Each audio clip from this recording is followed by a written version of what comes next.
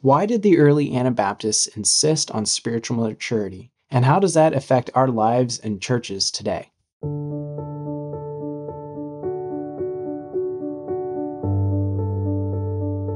Well, Chester, it's good to have you back again for another episode of Anabaptist Perspectives. Chester Weaver is a board member of Anabaptist Perspectives and has also been a school teacher for many years. One of the things that you really care about is what is it about the Anabaptist way or the Anabaptist worldview that is special and unique and that has something to offer to us here and now, even though this is a movement that started 500 years ago.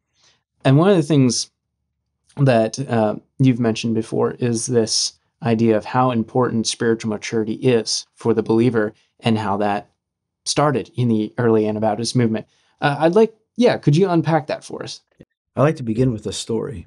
A few years ago, my father and my son visited Belgium. The castle at Ghent, Belgium, was the place where more than 110 Anabaptists were martyred. And so at this place, of course, the Anabaptists were originally martyred as a public example of what happens if you become an Anabaptist outside the castle walls. But the townspeople and others who came to watch this said, "Wow, what glorious dying! I'd like to have what these people have." Well, the authorities soon caught on to this, and they decided, we can't execute these people in public view. We're going to have to execute them behind the walls, the castle walls, so people can't see this. And so the question is, what was it that made dying so glorious? Okay, I'd like to unpack that. So first of all, Paul Turnier says in Learn to Grow Old, man both seeks truth and flees from it. Though man flees from the truth, he does not stop seeking it as well. He needs truth in order to live. The love of truth is the source of all harmony with oneself. So it has to do with healing, the wholeness, the healing dualism into wholeness. Okay, so this growth process, moving into spiritual maturity, is the way the growth happens, the healing happens. And somehow, the Anabaptists would not have put it in these terms, but they got this right. And we have a lot to learn from this. Okay, so humans need help in the process of Christian growth. So if a person is born, we'll start at the very bottom there, we have parents who pull us back, so to speak. We err, parents pull back. We move on, we err the other way. Parents pull us back. Sometimes we err just a little bit. Parents pull us back. Sometimes we err quite a bit. Parents pull us back. But eventually, we go beyond parents. There's an overlap up there at the top where once we make a commitment to Christ, it's both parents and Holy Spirit. But eventually, the parents move out of the picture and the Holy Spirit takes over as we learn integrity. And notice he keeps pulling us back. Okay, so through the process of life, it becomes less of a convoluted line. It's more of a less convoluted line. And hopefully a nice pattern of growth, yeah, ideally. Yeah. Yes. Yeah. Okay, so there's 4 stages of growth. Every child of God progresses through 4 stages of growth in order to arrive at maturity. And every living church includes people in each stage at any given time. Like a snapshot of any church includes all of these, if it's a healthy, normal, growing church. So below the feet in this image, we're not talking about at all, because that's unregenerate. The feet begin with some kind of choice to serve Christ. Okay, so we call that stage 1 or the carnal stage. And Apostle Paul talked about the people in Corinth. He says, are you not yet carnal and walk as men when they're into factions? So in the very beginning parts of our Christian life, I still have quite a bit of me in there yet. And sometimes there's a lot of emotions up and down. We feel saved sometimes, and sometimes we don't feel very saved. But it's all the carnal stage. But somewhere along the line, sooner or later, the Holy Spirit begins to say to us, is this all there is to Christianity? There must be more. And so we move up into the second stage, which is sacral. And stage 2, the sacral stage, is all about getting it right. Got to believe the right thing. Got to practice the right thing. You got to follow the rules. It's all about performance and behavior. So it's like that phase when you're learning everything for the first time. Yeah. Basically. Yeah. Okay. Yeah. And there's some truth in that. We got to learn some of this sometime. Sure. Mm-hmm. But eventually, the Holy Spirit says the same thing. Is this all there is to Christianity? Now, you notice over here, number 3, stage 3, the question stage, there's 4 numbers in there. The very first number, number 1, we ask the first question. There must be more to it than this. And if we say something to somebody in stage 2, they're liable to say, oh, just shut up. Don't rock the boat. Don't ask questions. Just do it the way you're supposed to. Well, sometimes people do. They're too scared.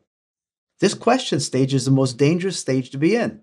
And when you begin to question, sometimes people throw back answers that don't feel very good. And so you have to live for a while until the Holy Spirit repeats the question. There must be more to it than this.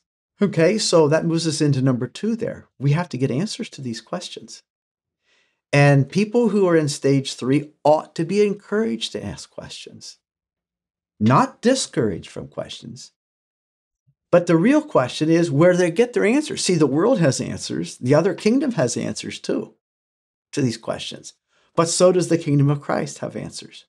But if you notice at number 2 here, the arrow goes out in the world. If people pursue wrong answers, that's where their Christianity eventually ends. So I think maybe an important piece to this then is where are they asking these questions? Yes. Right? Like Yes. if they're going out into the world or whatever you want to call it, their pre-Christian life and saying, well, maybe the answer is there. That's right. Then you start getting into some real problems. Real problem. And the other option would be saying where asking those questions and then going to the scripture right. and the church That's and right. the community of believers. Exactly. Yeah, that makes a lot of sense. Okay, so now we go into number 3. And number 3, I cannot overemphasize enough. So I'm going to go on, and maybe I'll come back to this diagram. Mm-hmm. This has to do with learning how to be honest with myself and others and God. Mm-hmm. Human beings are great. They're born liars. And we have to learn how to tell the truth. And back when we were parents, it's important for parents to catch their children's lies so that they get into a habit of integrity. But that doesn't take all of it. Parents can never completely train lying out of children. The Holy Spirit finishes that job. Okay, so when we come to integrity, telling the truth and no spin. I had a son who he wanted a 4-wheel drive pickup whenever he turned 18 because 4-wheel drive pickup can do anything. And so one day he called me. He said, Father, I think God's trying to teach me some humility. I said, what happened? Well, I rolled my truck. Oh. But he rolled his truck completely back up on its wheels again. Well, what happened? Well, he was coming out this gravel road. At the end of the road, there's a little curve. And as he went around this little curve, he just flipped all the way back up on his wheels. So we fixed the truck. It was amazing. Didn't take that much to fix it. His brother was in, and they were both seat belted, so they weren't hurt at all. Okay, so we got the truck fixed. One day, he was on the church. He's on the way to church. It had just rained. In Texas, the asphalt comes to the surface quite a bit. And so when you put rain on top of that, it kind of gets slippery.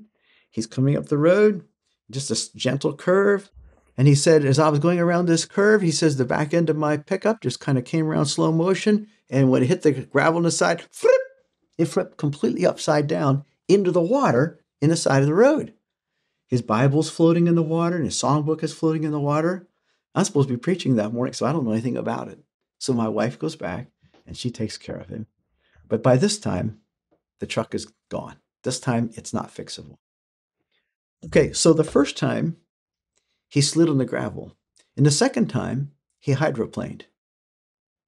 Well, was that his real problem? Was the problem he's just going too fast? Exactly.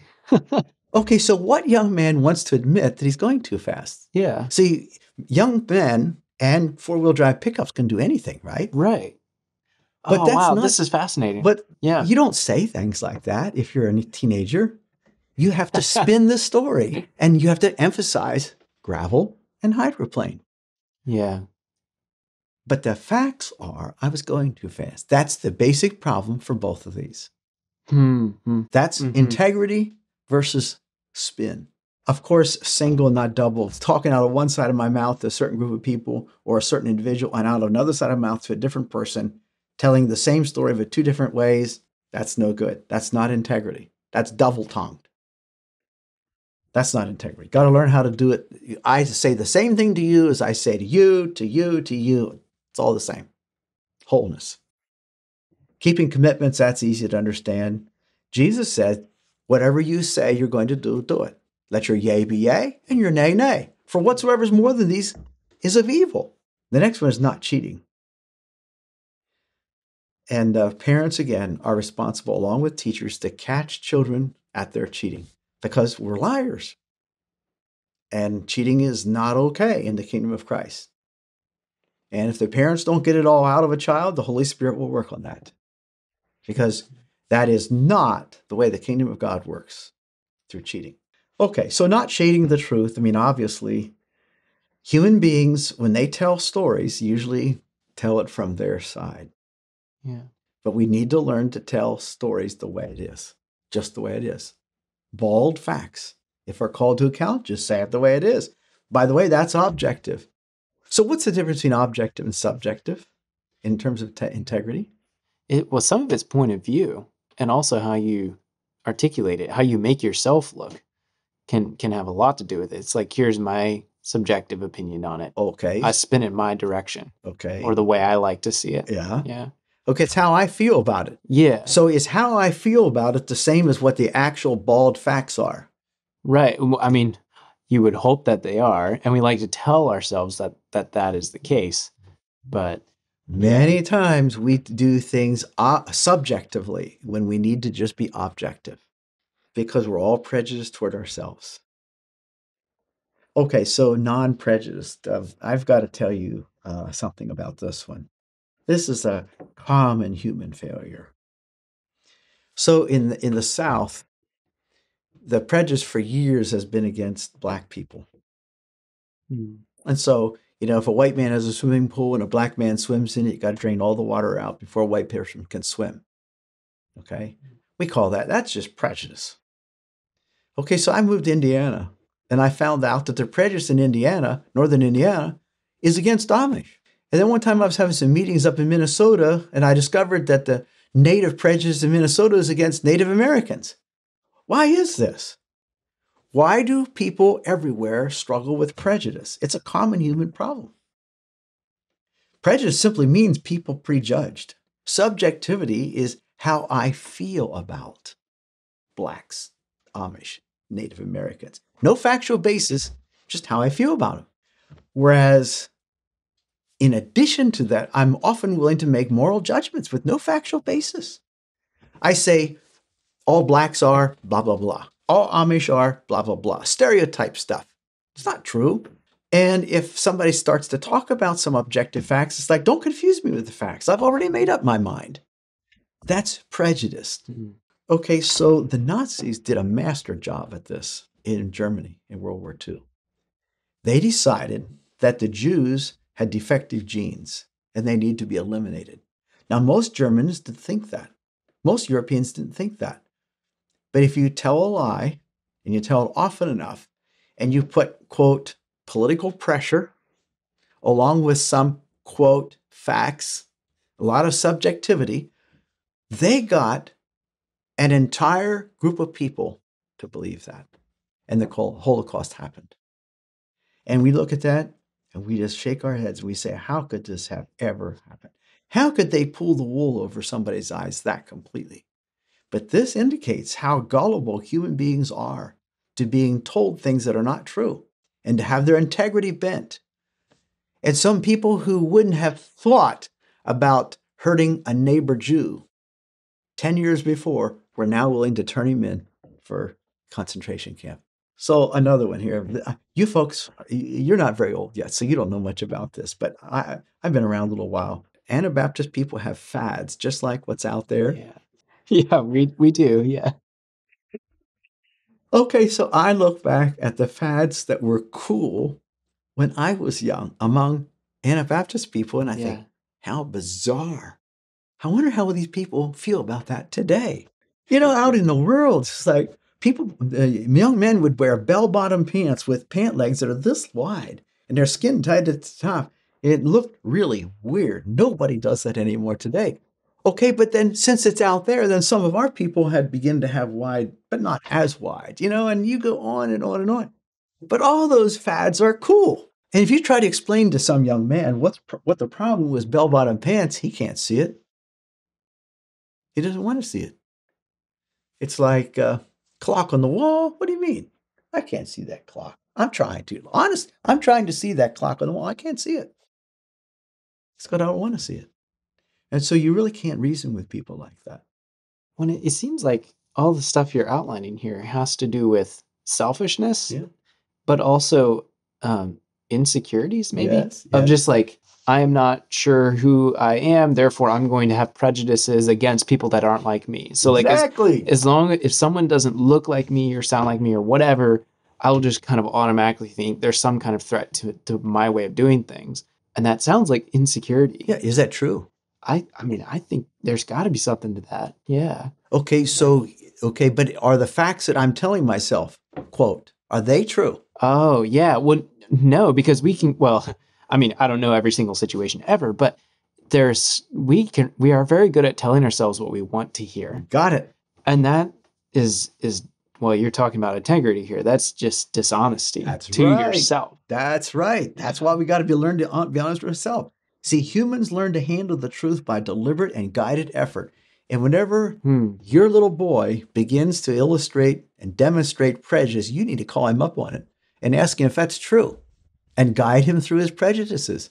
Many young people have no adults in their lives to guide them through prejudiced thinking. Let's go back to this list here. Okay, so the stuff that I'm talking about, the nitty-gritty of our experience. We like to think that among us, we're not this way. But when we come to wealth, certain families who have money tend to be up here, in spite of what the book of James talks about. And the people with certain last names tend to be up here, and certain other last names down here, along with the people who don't have as much money. Okay, so at the bottom here it says the tyranny of everybody does it. Really? So everybody does it makes it right. Is that true? Is that integrity? You see, especially young people, they want to be in the system because they're so afraid of being rejected. And so they just go along. They have no backbone. But they are included and they feel good. But it's an integrity problem. And so we have to learn how to deal with these kind of things. And that has to do with being honest with God and honest with ourselves. I've said enough now on number 3. And so I'm going to do a little bit of review, and then I'm going to go to number 4, which is the last part of the question stage. So look on the left side there. We have innocence over here. We'll say the innocence of children.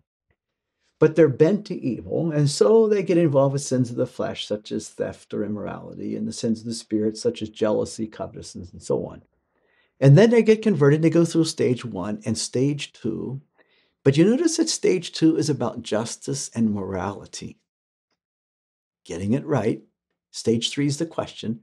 But up here in stage 4, we have the higher ethic, which is about forgiveness and integrity and humility and reconciliation and so on. Here's the stage 2, coming in at fairness and justice and correctness, preoccupied with rules and standards, rituals and ordinances, observable practices and orthodox theology. And all this stuff in stage 2 generates the question, what's wrong with? People want to do something. That's the first thing they say. What's wrong with blah, blah, blah? What's wrong with such and such? Okay, so what they don't realize is that whenever they say that, they're either not regenerated or they're at stage 2. Doesn't matter what they say. It's just the way it is. But stage 2, you notice on the right side, it says enforceable short of coercion. There's some kind of pressure that you can put on so that happens. We ought to be raising questions about this so we can go on. So I'm going to go right now to you, Reagan. At your church, how many times are your people allowed to practice the golden rule? Allowed to practice the golden rule? I've never heard a number put on it. Would twice be enough in a day? Mm-hmm. That seems a little low. Okay, so how many times a day would you folks be allowed to practice the Good Samaritan? That's such a good question. I mean, I was about to respond. It's not very often that I find people beat up by the side of the road, so I'm not sure. Okay, let's go But closer. How many times are you folks allowed to forgive people at your church in a day's time? Mhm. That's a really good that's a really good way of framing this. Okay, I see what you're doing here. That's how really much interesting. humility are you folks allowed to have? Uh-huh. How much joy can you have over there? Yeah. Okay, so how much overcoming of evil with good are you allowed to have? How much law of God written on the hearts are you folks allowed to have? And we could go on and on. But you see, it generates an entirely different kind of question. It's like, what's right with, or what can I do when I And get here?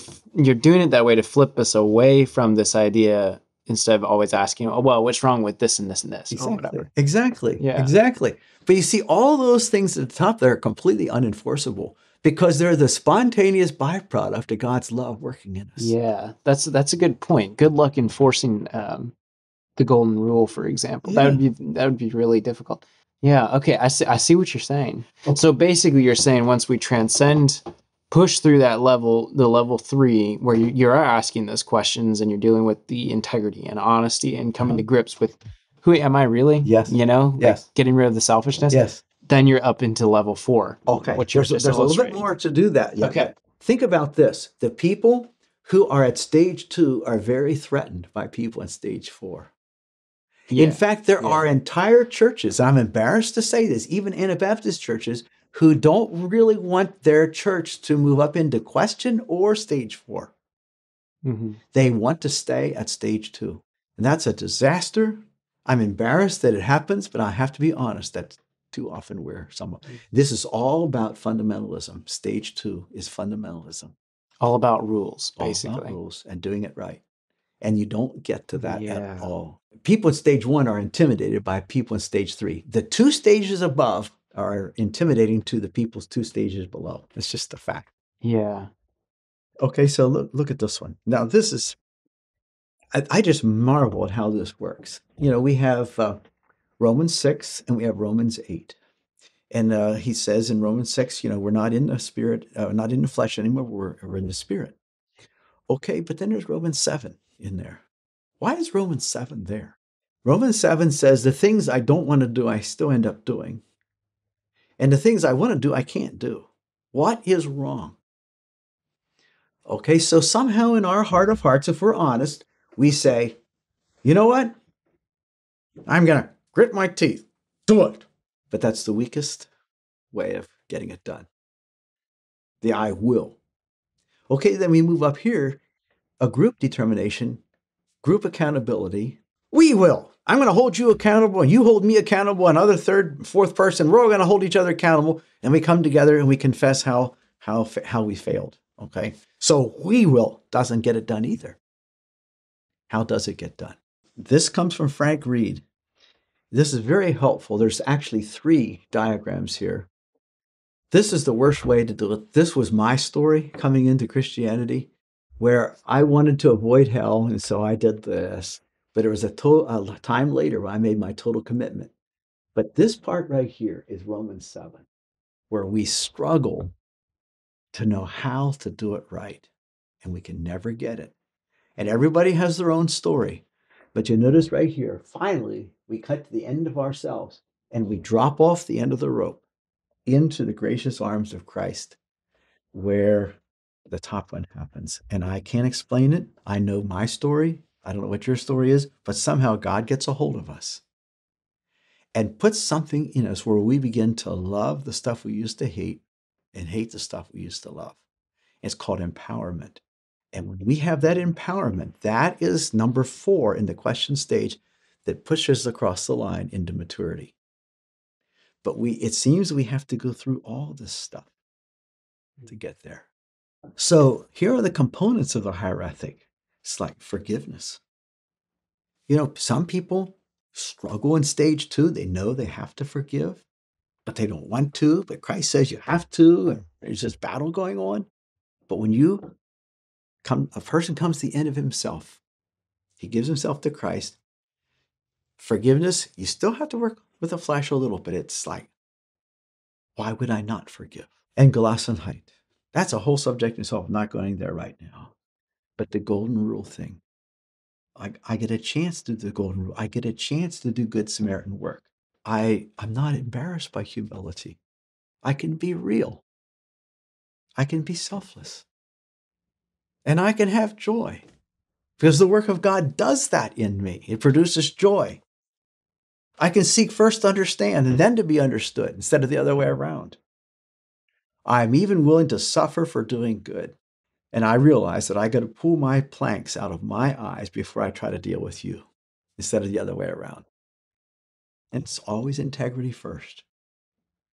These and more are the spontaneous byproducts of Christ living within.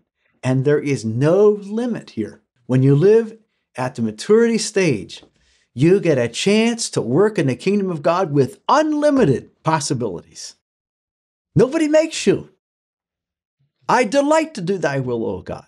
So we move on to this golden circle of Christianity. It's like we always start with why, right there in the center. Why all this? We love Jesus and desire to live in intimacy and oneness with him. That's what it's all about. The how, we see Christianity as relationship, which means in everything we do, we keep the person of Jesus as our focus. We follow him in all things and draw as close to him as possible. That's how the why works out. But the what is on the outside there, and it says, we do not lay up earthly treasures. That's a what. We share with the poor. We make peace and forgive. Another what. We don't lie. Another. We seek to be humble. We actively seek the lost. We do not seek earthly power. We love our enemies. We speak to Jesus often. We overcome temptation and sin. The fiber of who we are is love. We have been born again and baptized. In other words, we radically obey Jesus' commandments with no spin, no complicated interpretation, no excuses. We live out his kingdom vision with passion while dwelling in oneness with the King. That's all what? People aren't motivated by what we do. They might see it and, oh, that's interesting. They're motivated mostly by why we do the what. So we always start with why, which means we start with him. See, we don't start with ourselves. This is huge. This is the golden circle of Christianity. And for some, I cannot explain it. Anabaptists would not have said it in these words, but they got that right. It's always about starting with why. This they did say. Christianity is understood as voluntarism. We want to, because we're in stage 4, the maturity stage. Mm-hmm. We're past 1, 2, and 3. You see, down in stage 2, it's all about have to. But in stage 4, it's all about want to. I get a chance to. Voluntarism, big word for Anabaptist people. And unfortunately, whenever fundamentalism comes in, it's going down here to the have to. Because then it starts going back into the rules idea instead of saying, how much can I do for Jesus today? It's more about how can I make sure I don't break any rules? Exactly. That's a really neat way of framing it. It's like restructuring how we think about these things and saying, let's re-examine this. It's almost like you said at stage 3, you almost have to get to the end of the rope, so to speak. Mm-hmm. And that's what's required for us to realize, exactly, like, this is the end of ourselves. That's right. That we can't do it on our own. That's right. That we can't, all the rules and all of that, we are so limited as human beings. Right. And we get to the end of ourselves and remove self from the picture, basically. Yeah. So if you look at this image right here, you notice that Christ is the head. This is his body. Yeah. This is what happens to everybody who comes and is joined with him. This is his church. And a church can only reproduce itself as a living church if there are enough people in stage 4 in every generation. If you only have people in stage 2, you reproduce a religious club. Yeah. You do not reproduce a living church. And this is why this is so important. And this is what we older people owe younger people. We owe them illustrations and demonstrations of stage 4 maturity so that we become a model of what to grow into. Unfortunately, there are many churches with 0 or very few people in stage 4. And some people aren't even allowed to go into stage 3. Christianity is all tied up in stage 1 and 2. And it's so sad. It's not even a part of our vision, but they might be called Anabaptist. I'm so sorry about this. So our Anabaptist forefathers, who are heroes of the faith, and many who are not even named in our histories, have demonstrated stage 4. When I was young, I saw people in stage 4, and I hear stories, and I'm wondering where the other models are. Because I think that's an important element for us to see, for young people to see what that looks like. Yes. And say, oh, okay, Yes. there's more here. There's Yes. more than just Yes. myself. And yes. And keeping the rules and all that. Yeah. And that's an important element. The examples that we have both from history or people around us, whatever that might be. Okay, but we should not be alarmed at people at stage 1 if we're in our church. Mm-hmm. We just encourage them to grow. Same with stage 2, stage 3. Any living church has people in all these stages at the same time. People have coming in the bottom and they move out. We want to the Holy Spirit wants to get us up to stage 4 as soon as possible. We're the limiting factor of moving up. But I don't want anybody to ever blame me for hindering their growth. Yeah. For through my hypocrisy, my dualism, or whatever. It's like you said, what's your rule on how many times you can practice the golden rule, each day? That's such a great way of reframing it. It's not like, wait a second, that's not how this is supposed to work. That's right. Instead of focusing on the minimum, it's like there is no maximum even. Yeah. It turns it on its head. It turns the focus away from me. Right. So to speak, like, oh, how can I force myself to perform a certain way? This is good. I'm really glad you have taken the time to piece this together and shared this. I think you're helping to, hopefully helping to reframe this in people's minds and encourage them to continue to grow and be more like Jesus each day, take those steps. And well, I want to say to the viewers, I owe this. As an older person, I owe this to young people. Many young people don't understand things like this. Mm-hmm. Yeah, well, thank you for being willing to share. My pleasure. Yeah, put this out there. I think it's going to make a lot of people think. Thank you for joining us for this episode, and thanks to our donors and partners for making this possible. For more episodes, please subscribe or visit our website at anabaptistperspectives.org. You can also leave a comment or review to help more people find our content.